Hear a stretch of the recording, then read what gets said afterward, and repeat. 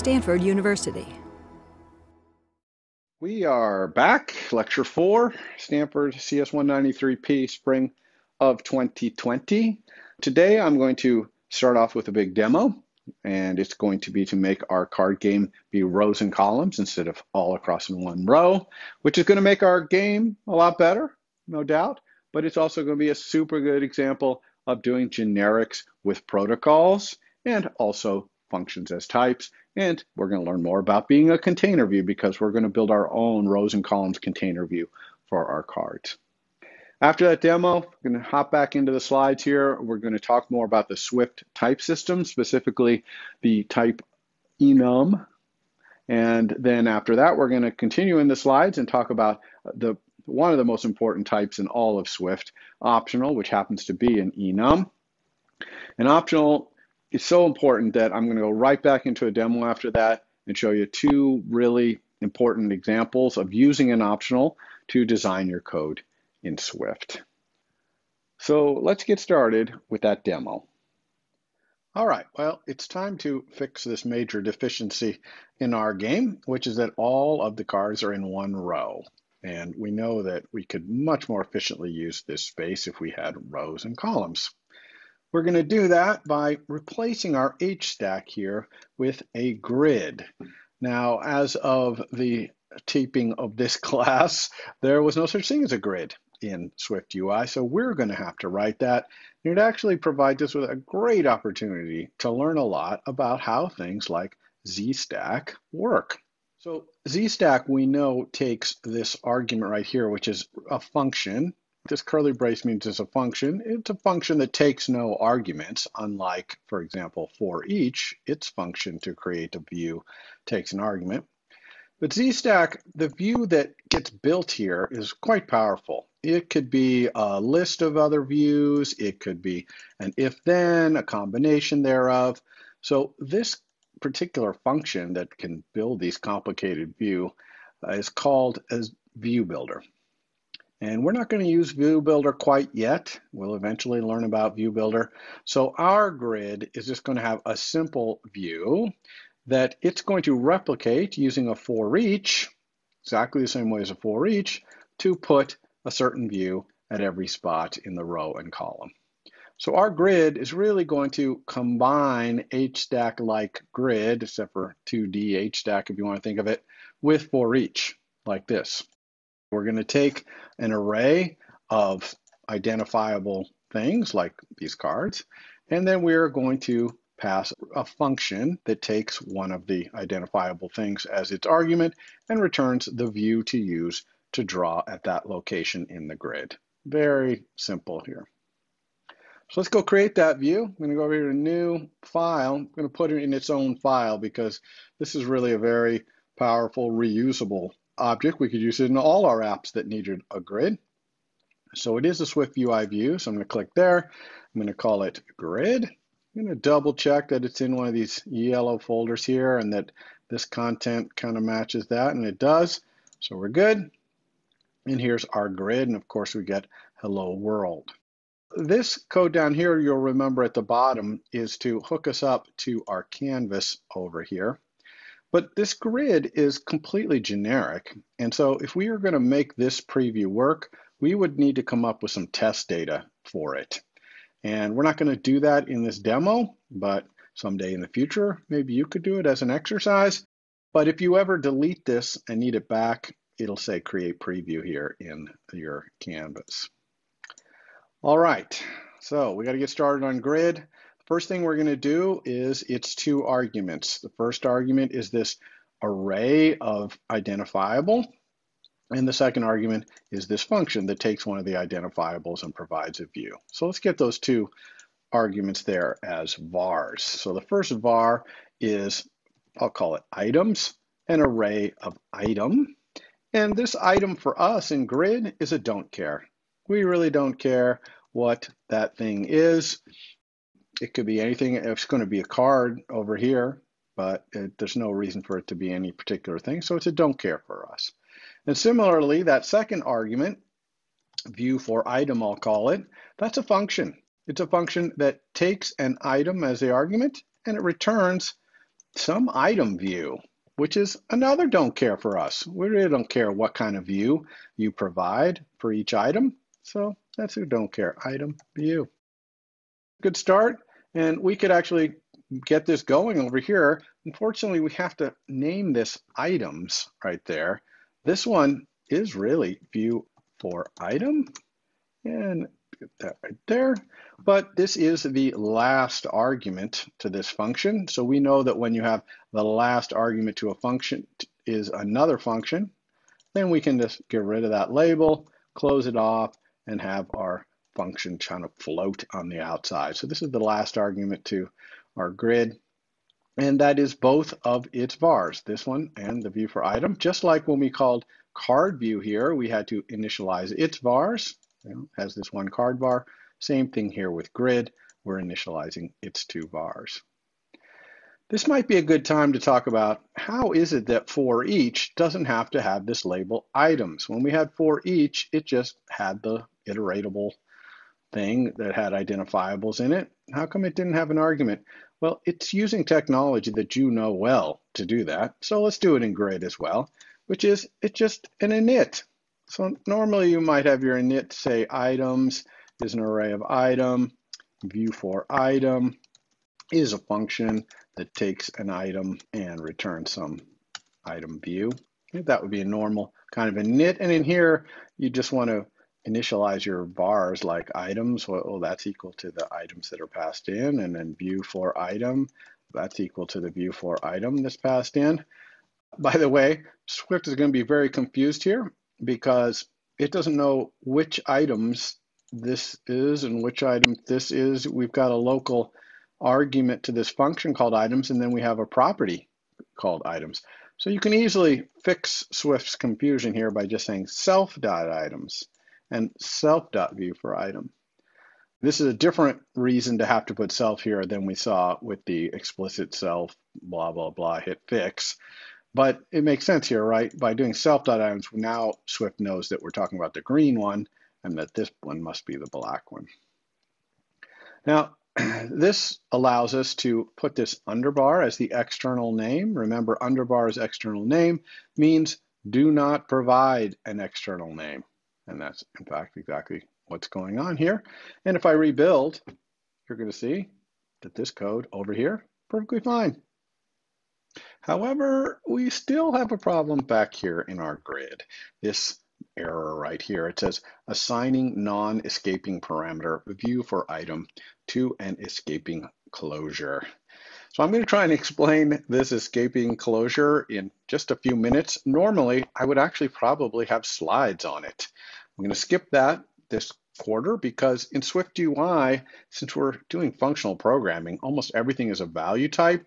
And the problem that this escaping closure thing is trying to address here, really rare in Swift UI. Happened a lot more when we had object-oriented programming in UI Kit.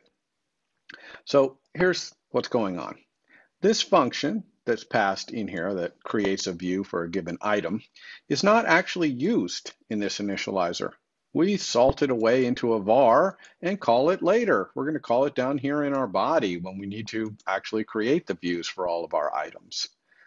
So we have to mark this kind of function @escaping.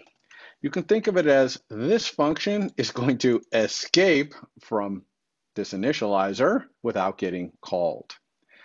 Now, Swift has to be careful, and it's actually very powerful and knows how to deal with these functions that might get called later.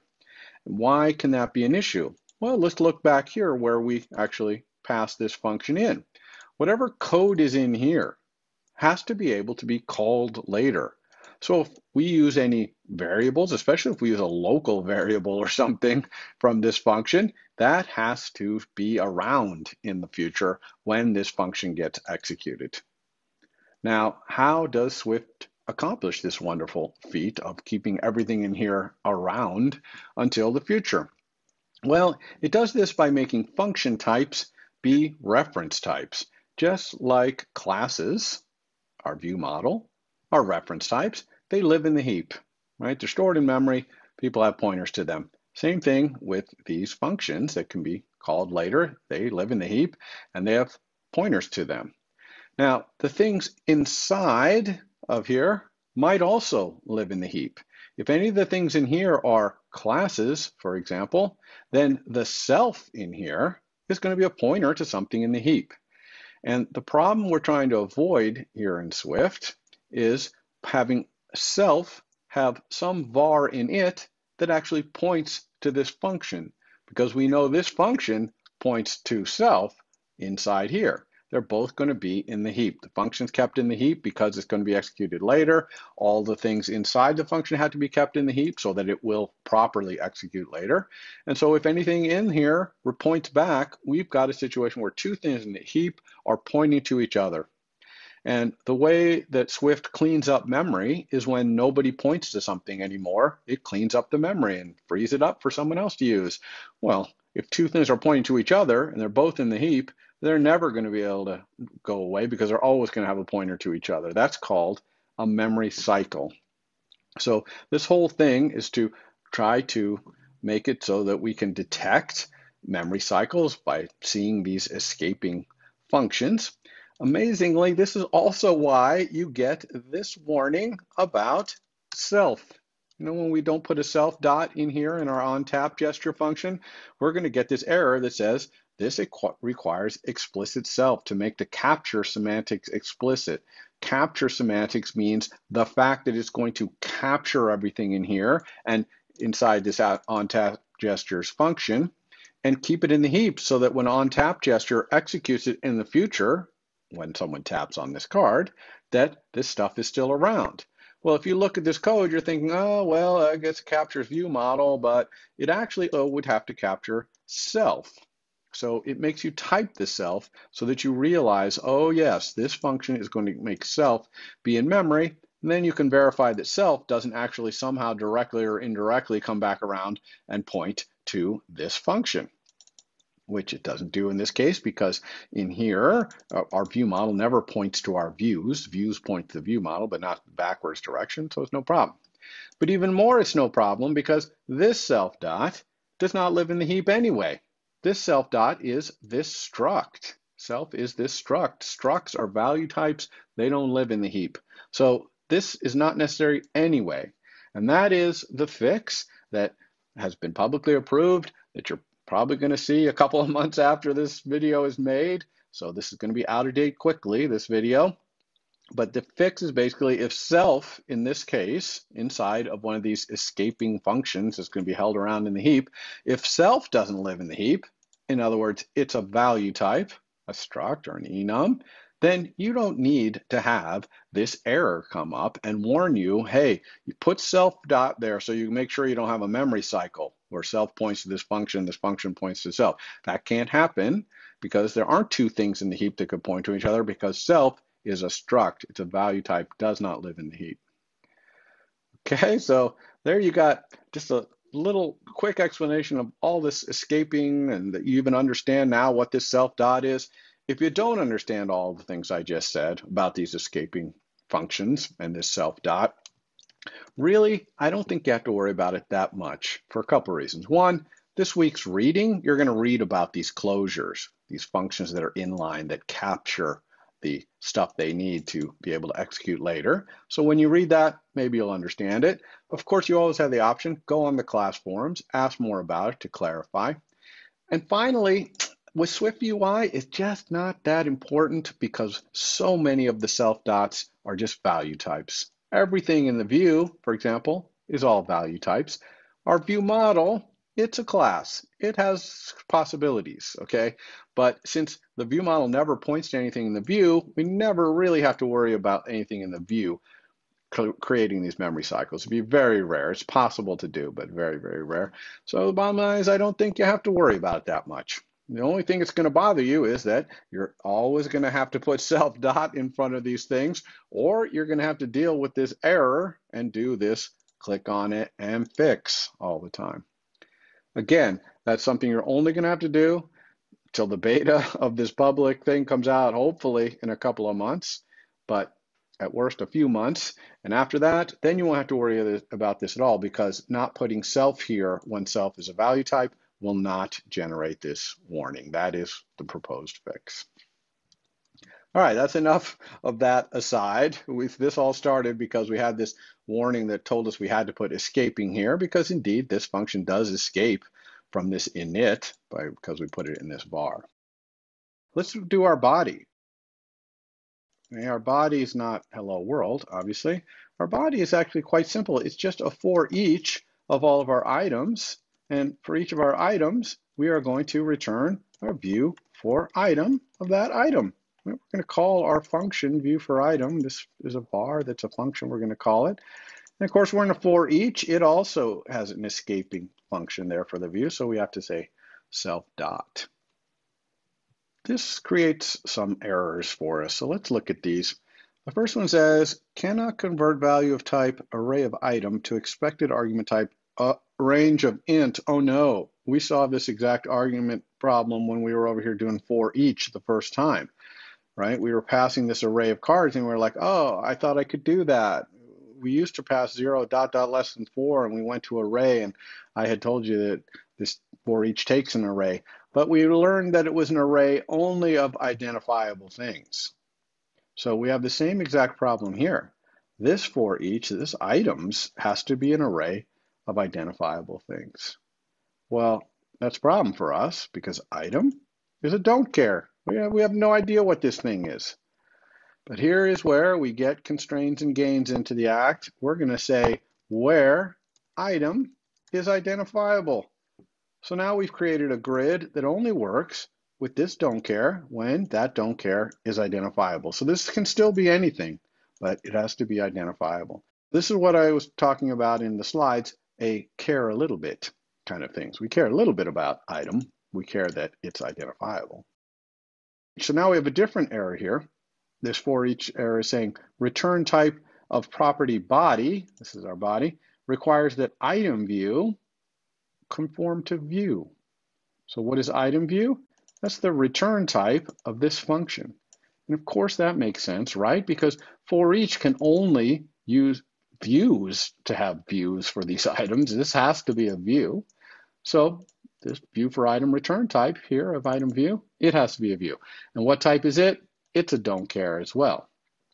We'll do the same thing here. Item view has to be a view. You all seeing how we're connecting generics? This is a very generic struct right here with protocols. These are protocols, and we're using them to constrain these don't cares to work. The next thing we have to do here is we're a container. Grid contains all these views. It puts them in rows and columns. It contains them. And we know the container's job is to take the space that's offered to them and divide it up amongst the things inside. That means we need to figure out how much space has been allocated to us. And we know how to do that. That's Geometry Reader.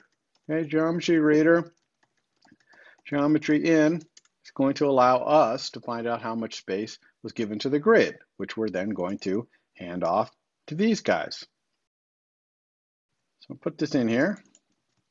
Now, as soon as we put it in here, of course, we're going to get the self dot problem with items. I'm going to use the same solution I used last time, which is I'm going to create a func here called body for size, CG size. It's going to return some view, of course. I'm going to put my code for my body inside here. And here I'm just going to say self.body for geometry.size. Again, this is just purely to make it so I don't have to do self dot inside this body. Just like Geometry Reader is escaping, and so we did this self dot body, for each is also escaping. And so I'm going to do the same thing here, self dot body for item in size. I'm going to move this to another little func, body for item in size, turn some view. And now I don't need the self dot here. Just return that. So we've arranged our code nicely here. All we have left to do, believe it or not, is to actually offer these views some of our space and then to position them. That's what containers do, offer space and they position. To do this, we need to do some math because we've been offered the space and now we need to divide it up by however many items we have here. And to do that math, I actually wrote some code that I gave you and we're going to use here. Let's drag it in. By the way, when you drag code in, be sure to do this copy items if needed. That's almost always what you want. You want a copy of that code to be put in your project. Otherwise, it's going to be referring to your desktop or wherever you dragged it from. All right, so we'll finish that. So here, let's take a look at this this is the math, this grid layout, the math that does this calculation. So let's take a look. Now I've collapsed the init and these two var and func here because we're not going to look at the implementation of these. I do encourage you after this lecture to go and take a look at the implementation of this and see if you can figure it out. Okay, you'll need the rest of this lecture to have the knowledge to be able to really understand what this is doing, but it's a good exercise to try and understand this thing. It's only about 10 lines of code, so you shouldn't have too much trouble with it. But here's what a grid layout does. Its initializer takes a number of items and a size, and it divides that size up by those items. It does exactly what grid wants. Now, it also even lets you specify kind of a desired aspect ratio. It can't guarantee that, but it can try and get close to it. And that's it. We just create a grid layout that does that. Then we have a var here that'll tell us the size of the items. They're all the same size, so this will be the size. And then also the location of each item as a point. This is the center of each item, which again is exactly what grid wants. So grid layout was definitely made with grid in mind, but it's pretty much a generic divider up of CG size by a certain number of items. So let's create this grid layout by calling this initializer right here. I'm going to do it up in my geometry reader. In fact, I'm going to change this passing of the size to instead pass a grid layout. And the item count is just the number of items that we have. This is our items array right here, its count. And I'm going to skip the desired aspect ratio thing. We'll just use whatever the default is. Hopefully in your reading you saw that you can have default arguments for functions, and grid layout uses that.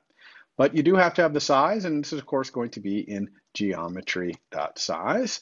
And we're still inside a geometry reader here, so this items is going to have to be self.items. It's an instance variable there. So I've changed this body for, instead of body for size, it's now a body for a layout. Grid layout here. And same thing, I'm going to have to pass this on through. So this is now body for item in layout. So that makes this a layout as well, passing it on down the line. And now we're in here. We've got this layout. We've laid it out with the number of items in our size.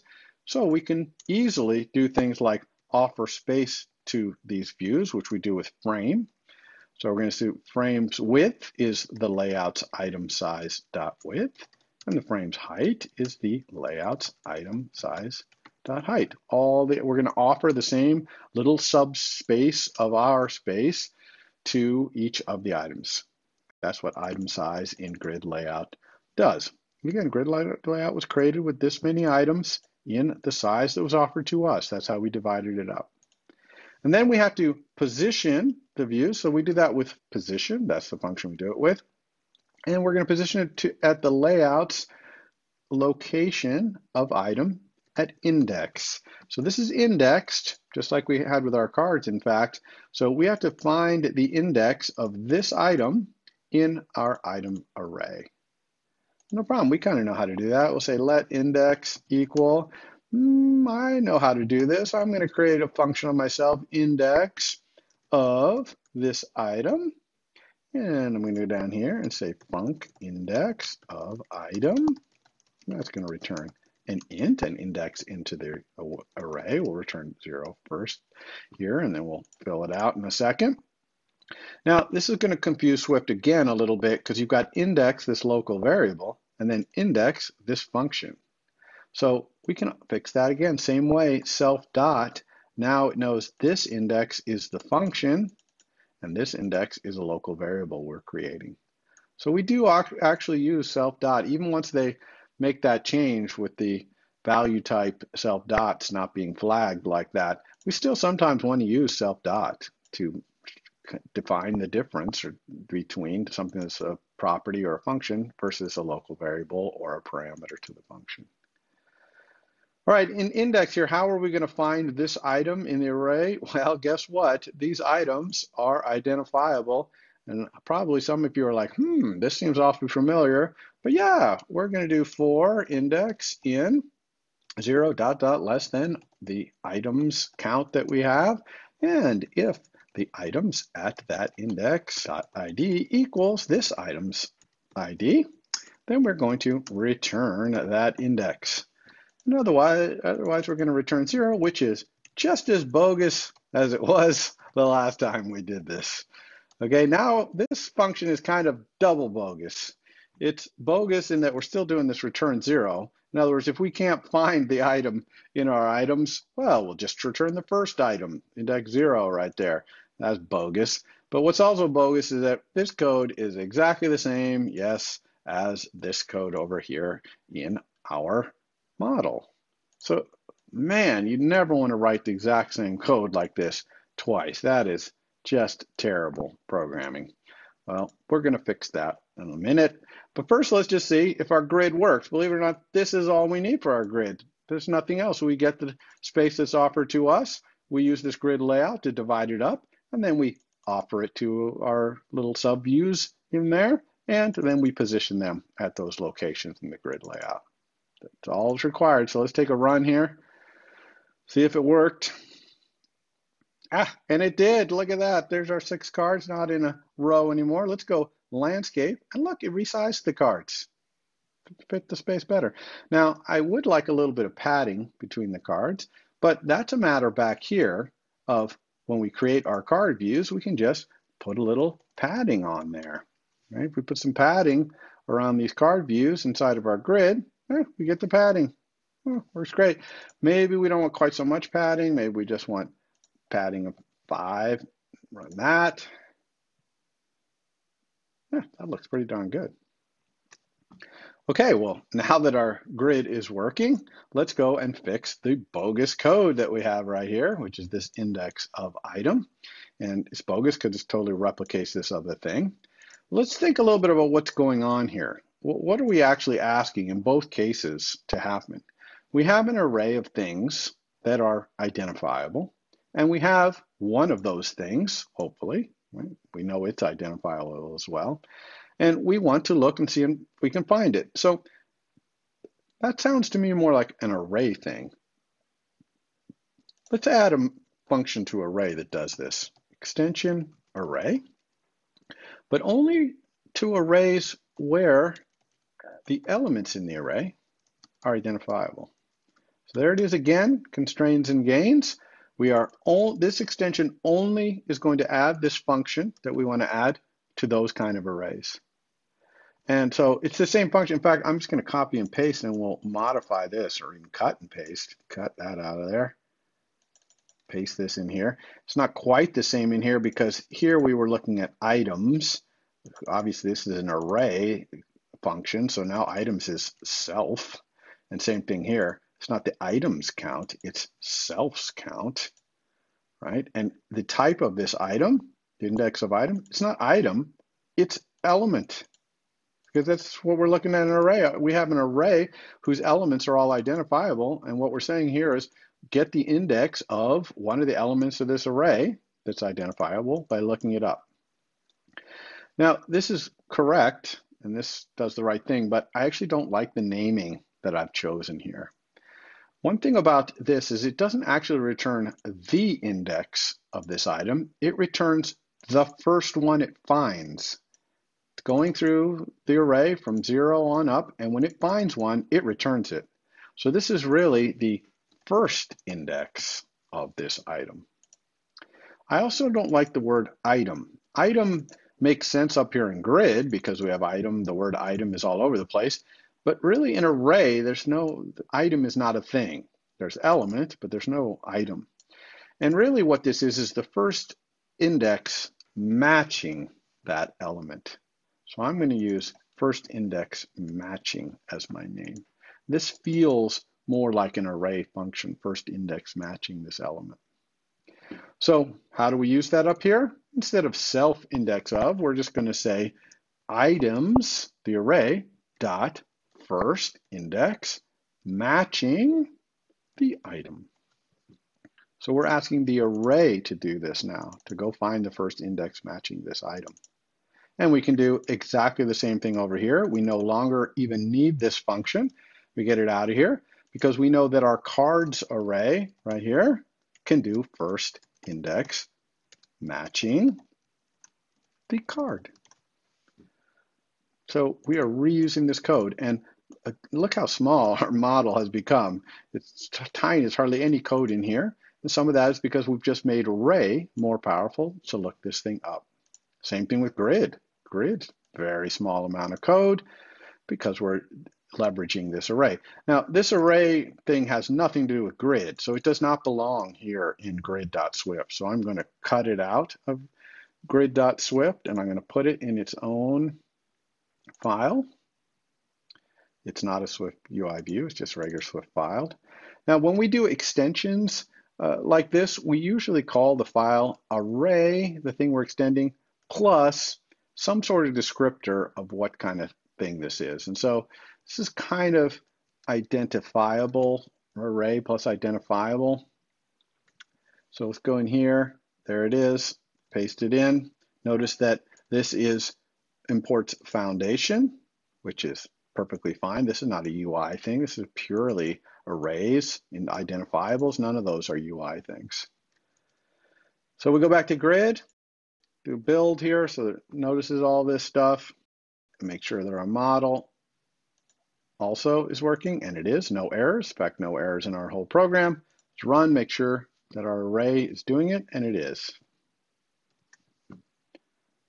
All right, so once again, we are using this whole concept of constraints and gains. Here we are constraining the don't care type of the array so that they're identifiable, and that allows us to gain this function for all arrays where elements are identified. They get this. No arrays that don't have identifiable elements, they don't even see this function. It's not even, wouldn't even escape complete in Xcode. It's not even there. And we're doing the same thing with constraints and gains here to make it so that our grid is always a grid of identifiable things matching to things that are views. That is it for this demo. So I'm going to go back to the slides, and we're going to fix this. And we need the type in Swift called optional to do this, a very, very important type, which is an enum. So let's do a quick review of what enums are, and then we'll talk about this very important type, optional. Enums are just another type like struct or class, but in the case of an enum, the value is discrete. Good example here, fast food menu item is either a hamburger or it's fries or it's drink or it's cookie. It can't be anything else. It's got to be one of those four things. That's the only things on the menu, and it has to be one and only one of those things. Enum, like a struct, is a value type. It gets copied as you pass it around. It does not live in the heap. There's no pointers to it. It's a value type. Now, what's cool about enums in Swift, unlike most other languages, is that each of the discrete values can have some associated data with it that's very specific to that particular discrete value. For example, we have a hamburger here, and if the fast food menu item is a hamburger, we're going to say, how many patties? Is this a double or a triple or single? If it's fries, is this a large fries, small fries? If it's a drink, you'll see there we have a string, which is Coke or Dr. Pepper or whatever. Notice that that string is unnamed right there, so these things don't have to have names. This yellow syntax that you're seeing here probably, hopefully, looks familiar from your reading. This is just a tuple, right? So all the rules of tuples, which allow you to have labels or not labels and have as many items as you want here, all perfectly valid as the associated data values right here. So how do you set the value of an enum? It's very simple. You just say the name of the enum, like fast food menu item, dot the discrete value, hamburger or cookie, right here. Now, of course, in the case where there's associated data, you have to provide that associated data, hamburger patties too in this case. There's no way for it to create a hamburger if it doesn't know how many patties there are. Now, Swift can do type inference here so that you don't have to type fast food menu item on both sides of this equals, but you have to be a little bit careful. You have to put it on one side of the equals because in the case if you just say var yet another item equals cookie, Swift does not have an information to infer that we're talking about fast food menu items here. Okay, it could be anything that has a cookie. So you have to, somewhere, fast food menu item has to appear so that Swift can infer. How do we check the value? You might think it would be like an if, if this menu item equals a hamburger, then do something. But we don't use if with enum, we use this expression switch. Now, switch exists in other languages, very powerful in Swift, not only for checking enums, as you're going to see, but it has regular expression matching and all kinds of stuff. Again, you read about that hopefully in your reading assignment. So if I want to check what value menu item has, I'm going to switch on menu item and then have a case statement for every single possible menu item. And it has to be every single one. Now, I'm not paying any attention here to the associated data, and I'm allowed to ignore that here. I can still have case fast food menu item.hamburger print the word burger. I can't say how many patties it is because I haven't looked at the associated data. I'm going to show you that in a second, but I can still print burger if I want here. Swift can infer, of course, that these are all fast food menu items, so you don't have to say case fast food menu item.hamburger every time. You can just switch on the menu item and use .hamburger, .fries, .drink. It knows menu item is a fast food menu item in this case. By the way, switch requires you to cover every single possible case. So you might have a case like hamburger that you don't care about. You don't want to print out hamburger. In that case, you can just say break. So break breaks out of the switch, and saying case hamburger break means it will do nothing if the menu item is a hamburger. Similarly, if you really only care about a couple of cases and all the rest, you can just do some default behavior. You can use this special keyword default. So default will happen if you didn't list a specific case for something. But you have to do one or the other. You either have to have all the cases and the ones you don't care about you break out of, or you can only have some of the cases, but then you have to provide this default case. It's required in Switch in general, not just for enums, but always in Swift. Switches require complete and utter coverage of all possibilities. What about that associated data? Well, we can do that in Switch as well. We just add this stuff you're seeing in yellow here, where when we say case hamburger, we say parentheses, let patty count. And that is going to grab the associated data with hamburger and assign it to this little very local variable patty count that's only going to be valid for this print statement or whatever that's happening after this hamburger. Same thing with the fries. And for example, in the drink is interesting. So the drink is going to grab the brand and the ounces. Notice that ounces used to have a label when I declared it, but I didn't do that here. And that's okay because this is tuples. Tuples, you can use the labels if you want on both sides, declaring and using it. And so this is the exact same thing that's going on here, where the associated value, you can grab it however you want to grab it. All right, let's see, methods. Yes, you can have methods on enums. It's pretty much unlimited, whatever you want to do. And properties, you can have computed properties, but you can't have any stored properties.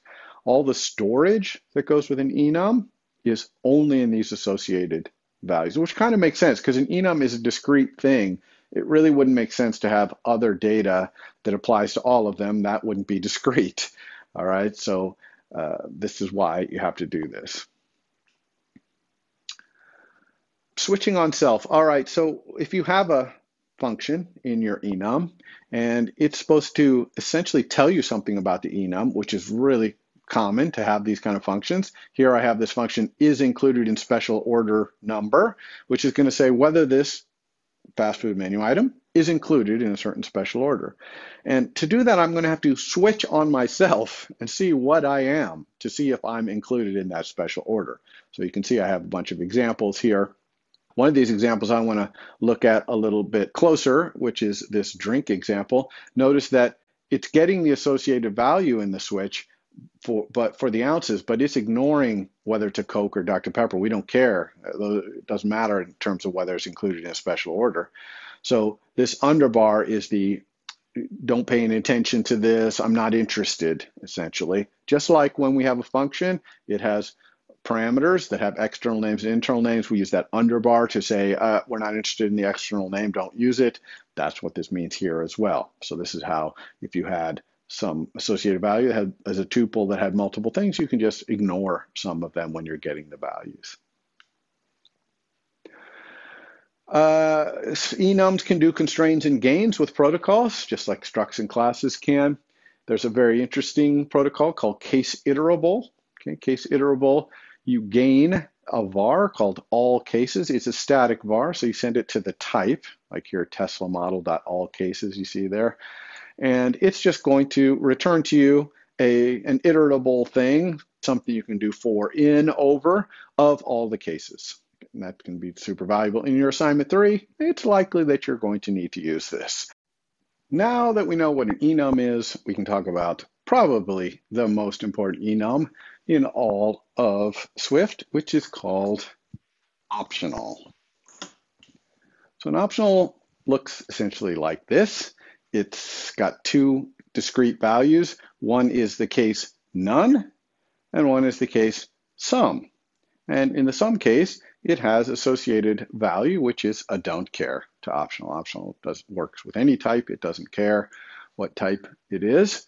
So essentially, optional is either is in the is set case, that's some, or the not set case, that's the none. And that's what an optional is. Essentially a type. You're going to have variables of type optional. They're either going to be set or not set. And if they're set, they're going to have associated value of some type, which they don't, optional doesn't care what type that is. So where do we use optional? Well, you can imagine we use it anytime we have a variable whose value could either be not set or unspecified or undetermined, anything like that. What are some examples? Well, that bogus return type of first index matching. If the matching thing is not in the array, we're currently returning 0, and that's the first element in the array. That's totally wrong. So instead, we're going to have first index matching's return type be optional. It'll be an optional with the associated value being an int. And so it's either going to return set or not set. It's going to return set if it was able to find that first index, and the associated value will be the index, or it's going to return not set, the none case right there, if it couldn't find that in that matching thing in there. Another good example just of a normal variable would be if, let's say in my matching game in the model, what if I had a variable which is like the index of the currently face-up card? Okay, well, when the game starts, there is no face-up card. So what would that index be? It's like it's not set. So we're going to use an optional to store that. That var is not going to be of type int for the index. It's going to be of type optional. Now the associated value will be an int because, of course, if it is set, we want to know what that int is. There's a couple of good examples, which I'm going to show in the demo right after this. So this happens surprisingly often that you need some variable who sometimes is not set, unspecified. You want to return a value that says, I couldn't do this, that kind of stuff. So Swift introduces a lot of syntactic sugar, basically special syntax, to be able to make it really easy to use optional, so much so that you're going to think that optionals are just some kind of magic type in Swift. But underlying it all, it's just this enum. There's really nothing more to it than that. So let's take a look at all this syntactic sugar. First one is, how do we declare or just say that we want this type? So right here in yellow, you see that string question mark. That is declaring that hello, this var hello, is of type optional. An optional whose associated value is a string. We would call this an optional string. When students are first exposed to this, they think that the type of hello is a string that somehow is modified to be optional. No, the type of hello here is an optional. Its associated value is a string, but it's an optional. So that's how we declare it. That is how we type the type, how we type in with our fingers the type optional string. Now, how about setting the value? Well, remember, optional string, it's an optional. It only has two cases, none and some. So we set the none case by just saying equals nil. So the keyword nil in Swift means optional dot none. That means the not set case of an optional is nil. And similarly, we can say hello, this optional string equals the string hello. And Swift is smart enough to know that that means set this optional to the sum case and use hello as the associated value. Right? So that string hello in this case is set, and its optional, its associated value is hello. Note that optionals always start with a kind of an implicit equals nil. This is nice because remember that instruction classes, all vars have to have an initial value. We've jumped through a lot of hoops to try and get all of our vars to have initial values so far. Well, optional, no hoops to jump through because it gets an implicit equals nil, or in the enum world, dot none for all vars. It makes sense, right? Because you've got an optional here, it's either set or not set. Well, it can start out not set.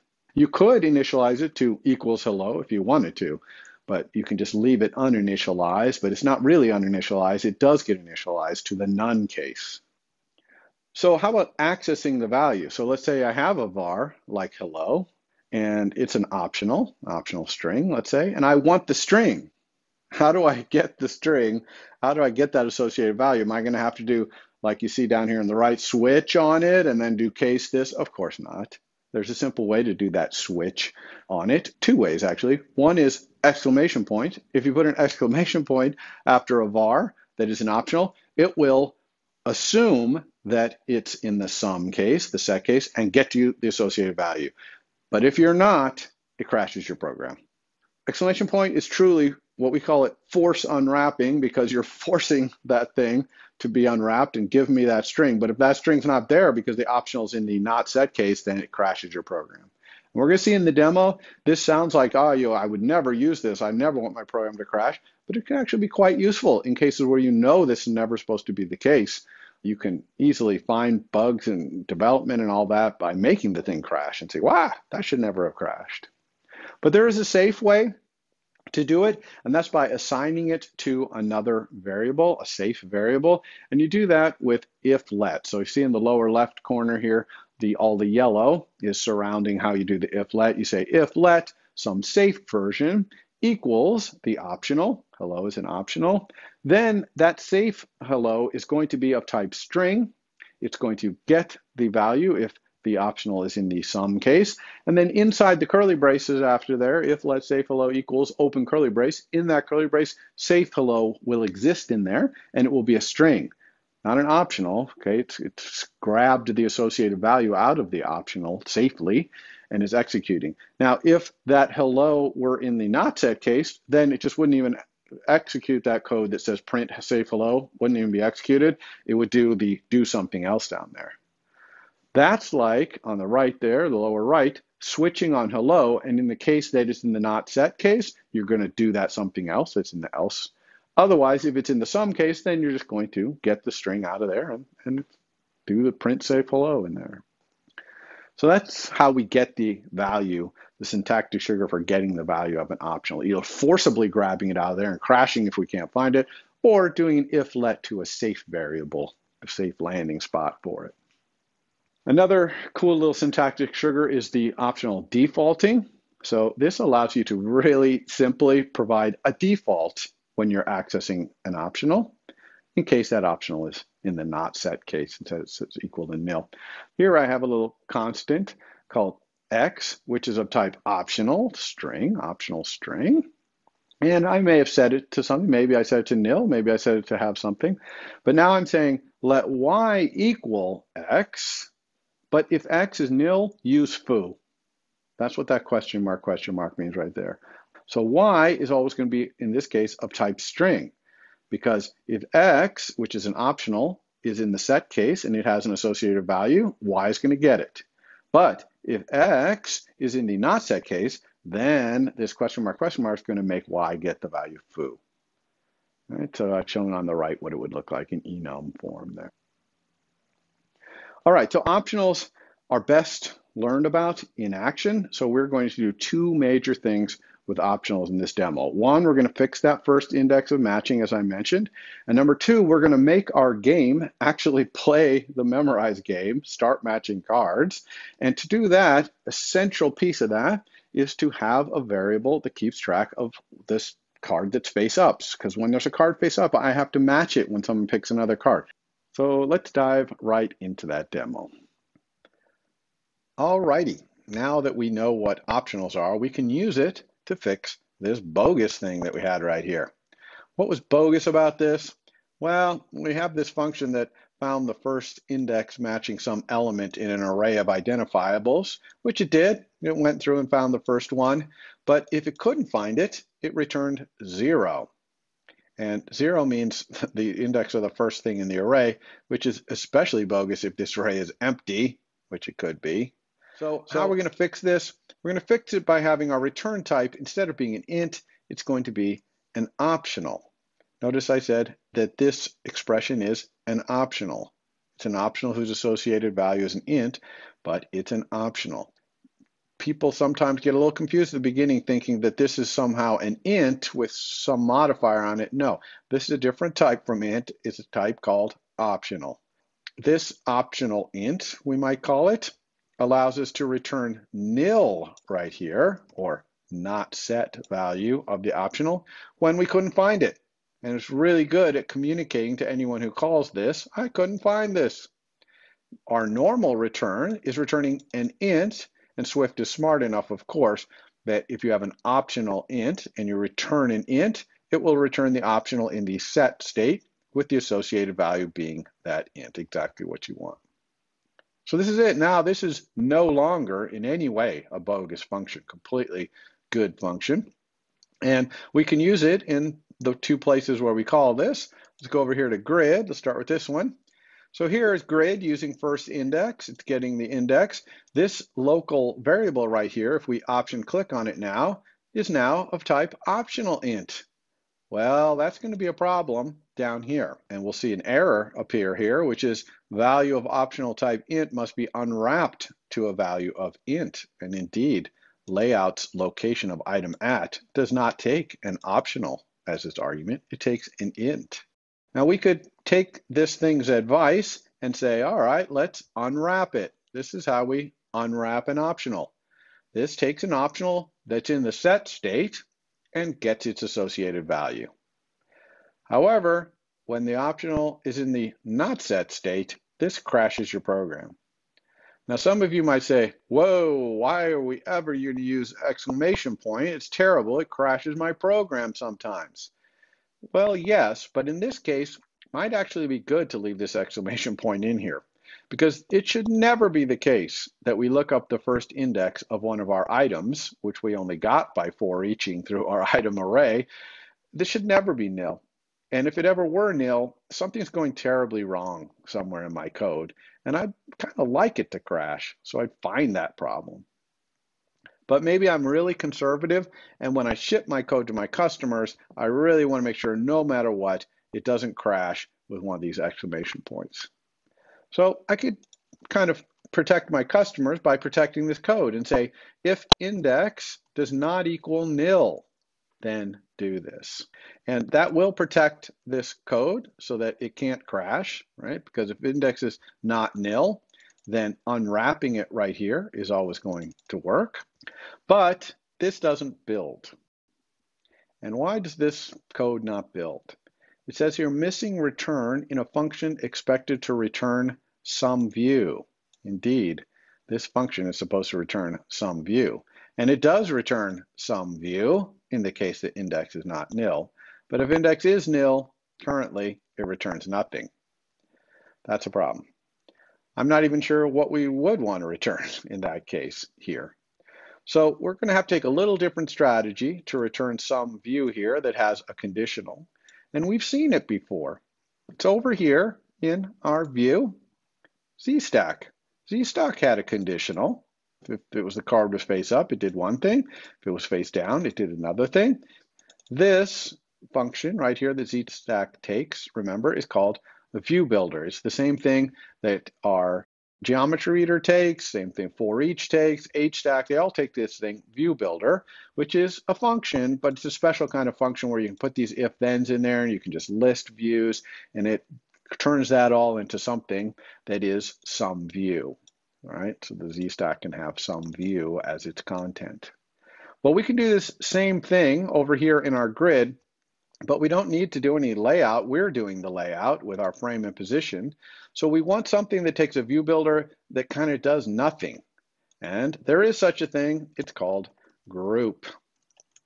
So group is like a ZStack or any of these other things in that its function argument here is a view builder.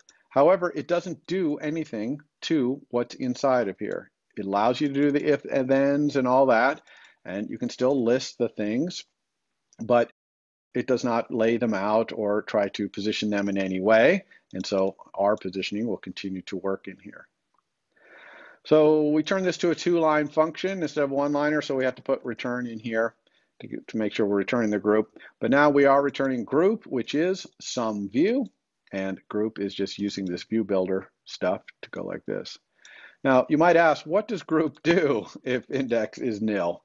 Well, it's going to return a group that has some sort of empty content, right? Its body is going to be an empty view. There's actually a view called empty view, probably returns that, but we really don't care.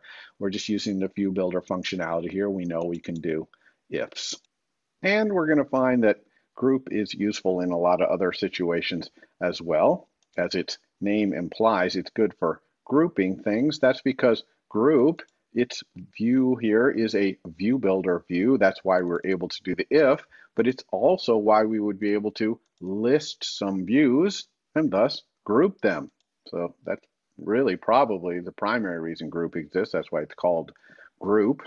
But to be honest, I really probably wouldn't have gone through all the trouble of doing this. I don't think there's really any reason to check if this index is nil. It should never be nil, as I mentioned before. So I likely would have just removed all this, gone back to where we were before, and let this index force unwrap happen. And if it crashed my app, it crashed my app. It never should. And so I want to find it in development. And this code is a lot cleaner without all that view builder stuff in there as well. The other thing I might do is move this exclamation point from down here, where I'm passing this var, to up here, where I'm actually getting the value of this var. So get that first index and immediately force unwrap it. That turns this index variable right here into an int, and we can pass it directly. All right, so there was one other place where we used first index. That's in our model. So let's go over here and take a look at the damage we wrought by switching over to first index here. Here we're going to use a little different strategy to get around the error that the optional must be unwrapped. Is I'm going to use the if in front of my let, which is a really cool feature. Just put the if in front, and then you put curly braces and do anything you want. And this anything you want will only actually happen if this thing returns non-nil. If it returns nil, this code just doesn't even get executed.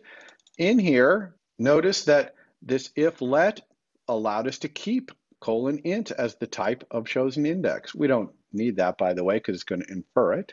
But chosen index is, in fact, an int. It's only going to actually exist if this first index returns non-nil. And that's the only time this code's going to be executed either. But this does exactly what we want. It protects us against chosen index. It means choose does nothing. If we can't find this card in our cards, then this does nothing. That's exactly what we want. We want it to do nothing. Let's run and make sure this optional business didn't break anything. Here we go. Yep, we can still flip our cards over, face up, face down. But now it's time to try and play the game. We'll need optional for that as well. We're going to try and make it so that these cards will actually match, and maybe match cards will disappear from the game. That would be cool too.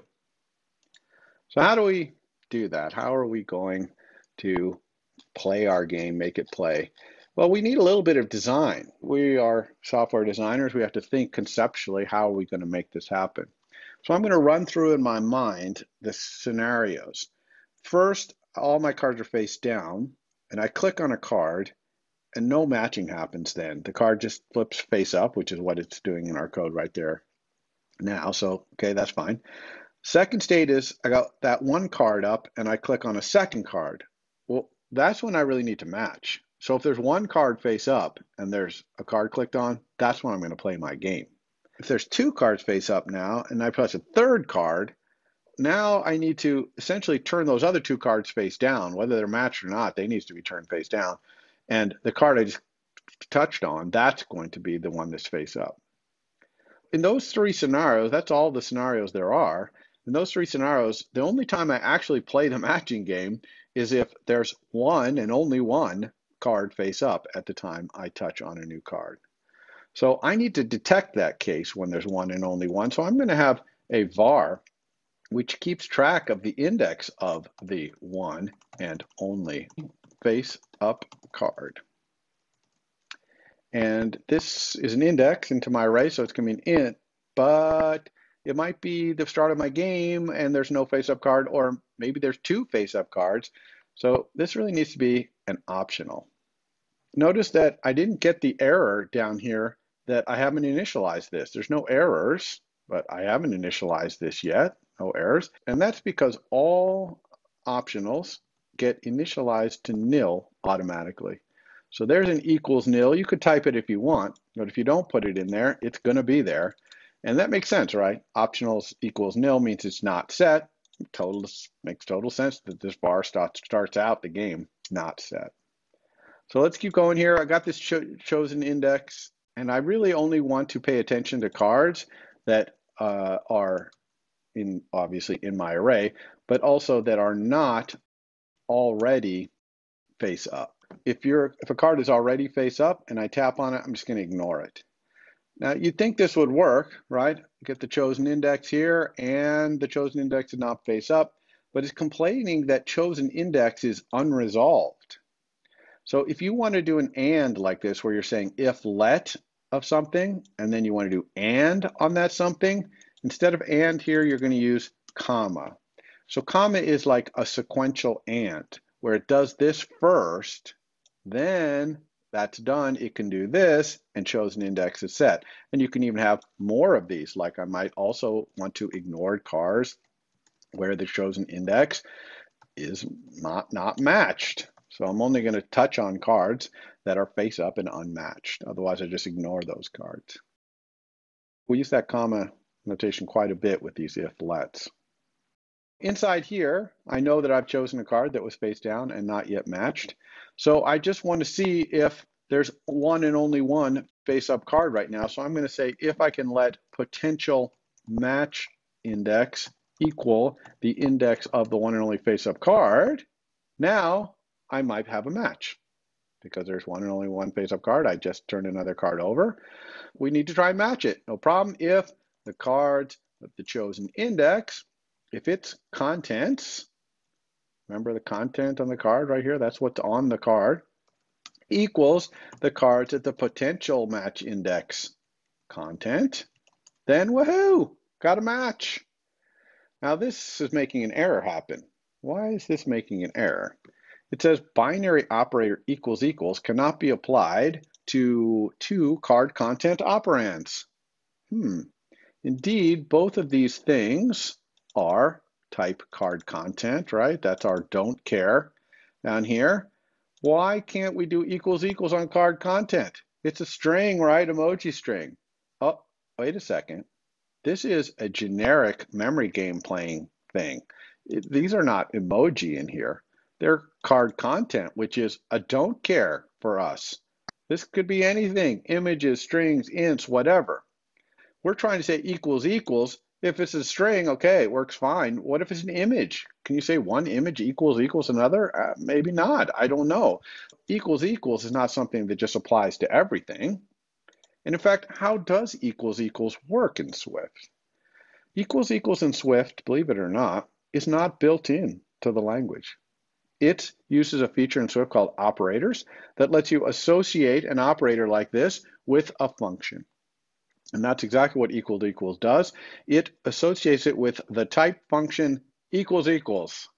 Now, equals equals might seem like a funny name for a function in Swift, and it is kind of funny, but also remember that smiley face The emoji smiley face is a valid function name in Swift. Any Unicode character is pretty much is valid Swift. So equals equals is just as valid as smiley face. So this equal equals function is a type function, and it just takes two arguments, which is the two things on either side of the equals, and it returns a bool, whether they're the same or not. That's it. It's exactly what you would expect. But not every type has this equals equals in it. Only some types that can actually check for equality have that.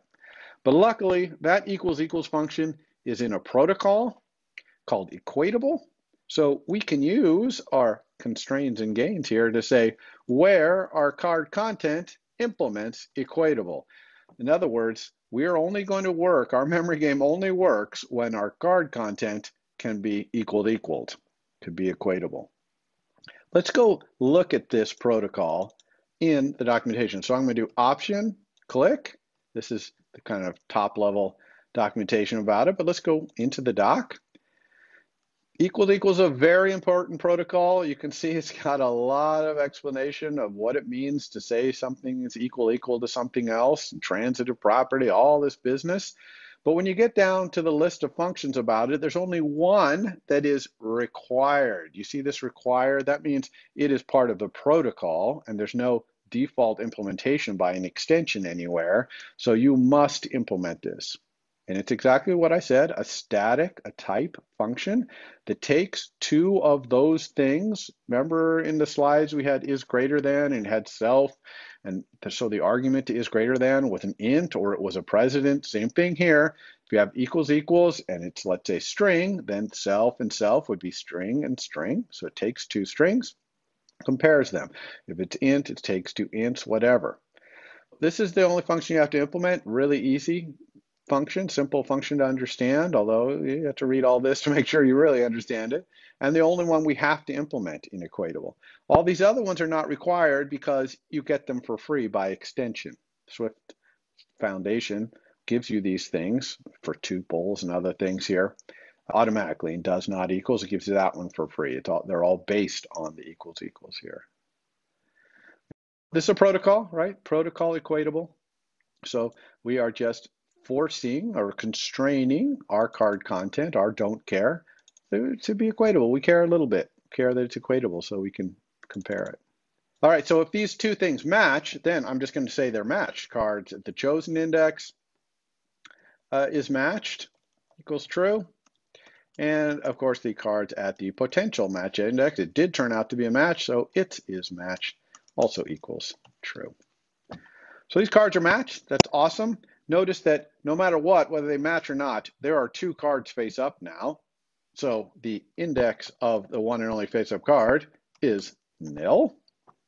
There's not one and only one face up card. There are two. So that means this is nil. What about the else case here? So in this case, there is not one and only one face up card. So there's either zero or there's more than one. In this case, we want to turn all the cards face down, except for the one we just chose, of course. So we're going to do a little for loop, index in our cards indices. And we're just going to go for every single card is face up equals false. And then we'll make sure that we turn our card to true, turn it face up. Also notice in this case that the index of the one and only face up card is our chosen index, because I just turned all of these face down and I'm going to turn this one back up. And so it's going to be the only face up card. So that's it. This is our logic. We don't need this card chosen in print anymore right there. That's the entirety of making this work. So let's run, see if our game plays like we want. Well, this game turns out to be one of the easiest memory games out there because all the cards start face up. So that's no good. Let's go back to our model here and change it so that all the cards start face down. I think that's going to make for a much more challenging game. All right, let's try it. Ghost, yeah. Pumpkin, oh no, no match. Ghost, yeah. Spider, no, no match. Pumpkin, I think I know where the pumpkin is. It's right here. Yes, and then how about spider? Oh, now notice that it did turn my match cards face down, and if I try to touch on them, I'm currently clicking on these repeatedly, they don't turn back up because they're already matched. and we ignore cards that are already matched. But this is not very good UI to have these face down cards that you can't touch on. It does nothing. I really want to take these away. So if they're matched, I'm going to take them away. So let's go back to our UI and do that. Here's our card view, and here's where the cards are face up, no problem there. Here's where they're face down. I'm going to say if the card is not matched, then I'll draw it. But if it is matched and it's face down, I'm going to draw nothing. Again, this is View Builder. It's got these simple ifs. You can even nest these ifs inside the elses or inside the ifs of other ifs. Nested ifs are okay. And notice we don't even need an else here. View Builder knows how to deal with the fact that the if didn't happen, and so nothing is going to be here. Essentially, there's an empty view. And in fact, in Swift UI, there is a view called empty view. And that's what this View Builder is going to make for ZStack in the case the cards are face down. I think that fixes that. And we get pumpkin, spider, ghost. Oh, got a match. Ready? Woo! It took them away. Another match takes those away. Okay, this is excellent. Our game is basically functioning beautifully. One last thing I want to do, though, to my model.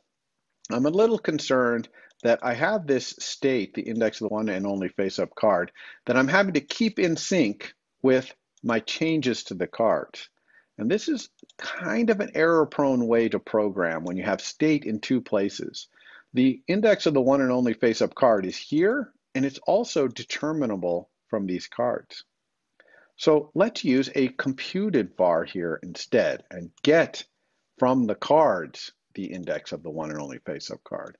And we're also going to do here a set, so that if someone sets the index of the one and only face-up card, we turn all the other cards face down. This is the first time you've seen a computed property that we can get the value of, but we can also set the value of. Let's do the set one first. It's kind of the simpler of the two. How are we going to react when someone sets the value of the index of one and only face-up card? Well, in that case, we need to go through all of our cards. I'm just going to go through our indices here, and I'm going to pretty much set all the cards to be face down, except I don't want to do that if this is the one that you said was the index of the one and only face-up card. Inside this set, there's a special variable called new value. So I can say if index equals new value, the value that the person said this was equal to, then it's face up. So new value is the special var, only appears inside this set for a computed property. And it's whatever the people set this to. Could be nil, by the way. This new value, it's an optional, so it could be nil. Index is an int. An int is never equal to an optional that's not set. So this equals would only be true if this is an optional that's set and its associated integer matches this integer. So that's it for set, pretty simple. What about getting? Well, to get it, I really need to look at all the cards and see which ones are face up and see if there's only one. So let's start by getting all the face up cards. So I'm going to say face up card indices. It's going to be an array of int. By the way, I'm going to use this syntax right here to mean array of int. This is exactly the same as array of int. I'm going to say that out in the real world, this is actually slightly preferred as the syntax. I'm not 100% sure of that, but it sure seems to me people prefer this over array of int. I like array of int. It's clearer that that's a generic and the don't care is int and all that, but arrays are extremely common to use, so I can understand the shorthand there. So now, how am I going to get this face-up card indices? It's starting empty right there, so I'm going to go for index in cards.indices, go through all my cards. If a card at a certain index is face-up, then I'm going to put it in the face-up card indices, append that index. All right, now I have all the face-up card indices. I'm going to say if the face-up card indices.count equals 1, so one and only one card, then I'm going to return that face-up card indices sub 0. By the way, there's another nice little var for that, which is first. And when we're typing first, notice that its return type of this var, or the type of this var, is int, question mark, optional int. Why? Because the array might be empty. So if you say array.first and the array is empty, this will return nil. There's Swift using optionals to communicate something. Otherwise, I'm going to return nil, because if there's not exactly one card in the face-up card list, then obviously the index of the one and only face-up card is nil, not set. So now that this is calculated, I don't have to work so hard to make sure it's kept in sync. For example, in here, I don't even need to say that the index of the one and only face-up card is nil. Just get rid of that code altogether, because it's always going to know when there's two face-up cards. It calculates it. And kind of similarly down here, because I set the one and only face-up card to be this index, I don't need to set all the rest of them face down. That's going to be automatically done by the setter of this. And also, this true of turning it face up, we only need to do in here, because again, setting the index of the one and only face-up card is going to make sure that this chosen index is face up. So that makes this code really pretty minimal to play an entire card matching game. Now that's at the expense of a lot of code up here. And we're going to fix that in a second, but let's make sure that this has not broken anything. There we go. Pumpkin, spider, spider, spider, pumpkin. All right. Ghost, no, pumpkin, ghost, ghost, ghost, pumpkin. So this is working. Beautiful looking code right here. Little bit more code here than we need. So how can we reduce this code a bit? Down here, I can only think of one thing to make this a little more efficient, which is that here I'm saying if something is true, then set this to true, else set it to false. I could just take this and put it here. Then I don't need all the rest of this overhead of the syntax of all this if. So I'm just going to set every card, I'm going to set it to false unless the index is equal to what the person said this was equal to, like I'm doing right here. That's nice. That's pretty minimal code. What about all this? Believe it or not, I'm going to make it so this is one line of code. You know, we love one line of code in this class. Your first homework assignment proved that. So how am I going to make this one line of code? I'm going to start by having all of this right here be one line. And I'm going to do that with a function in range called filter. So I'm going to take my cards indices, that's a range between 0, dot, dot, less than cards.count, and call this function filter. You see filter here in range, it returns an array of int. Do you see on the left here, array of int? And those ints are all the ints in this range where this function that takes an int and returns a bool returns true. So it looks like this. Let's double click on this. Here it is. I can double click on this even. It fills it in for me. This is a function, an inline function that takes an int and returns a bool. And we're supposed to return whether to include this int, which is one of the indices, in the resultant face-up card indices. So we're making a new array by filtering out these other ones. So this is one of the indexes, so we'll call this index. And what do we want to do? We want to say return cards at that index dot is face up. So this is all we want to do. Of course, we like to make things less code in Swift, so we can take away this return. Maybe we'll put this up here, this. We can infer this return type. Don't need that. Don't need these parentheses in there. There's another thing I didn't show you last time that we can do to make these even smaller, which is that the arguments are specified here with index in. You can get rid of that and just use $0 and $1 and $2 for each of the arguments. $0 for the first argument, $1 for the second argument, etc. So we're almost there. This is all gone right here. And because we now just calculate this in one fell swoop, we're getting this warning here that this can now be a let, which it can. How about this? How do we get rid of this? What's going on here? Here we're actually just saying to the array of indices, if there's only one of you, give it to me. Otherwise, give me nil. Well, why don't we extend array, use an extension to array to have a var that does this? Because that seems like a reasonable array thing. Hey, Mr. Array, give me the only thing in yourself, otherwise give me nil. So let's create another little extension for array here. Little Swift file. We'll call this one array plus only, since it returns the only thing in an array. And this extension to array is going to extend all arrays. This extension to array is not like this one where it's where elements identifiable. This one extends all arrays. And it's going to add this var I'm going to call only. It's of type element question mark, optional element. And it's computed, and it just returns the array's count equals 1 first, colon, nil. So this is in array, so count is the count of the array. And if that equals 1, we're using this ternary operator here to return the first item in the array, otherwise nil. Super simple. And that super simple code makes this all go away right here. We don't need any of this. Instead, we can just say dot only over here, get rid of all of this, just return this. But since this is now a one-liner, we don't need return. And we can even make it all be one line here like this as well. And this code has all of a sudden gotten a lot more compact. So let's make sure we didn't break anything there.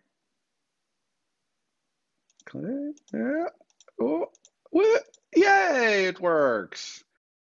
Now this has set up this beautifully for your homework. You're going to now take this working game and do some enhancements to it. So check out the Write It for that, and we'll see you next lecture. For more, please visit us at stanford.edu.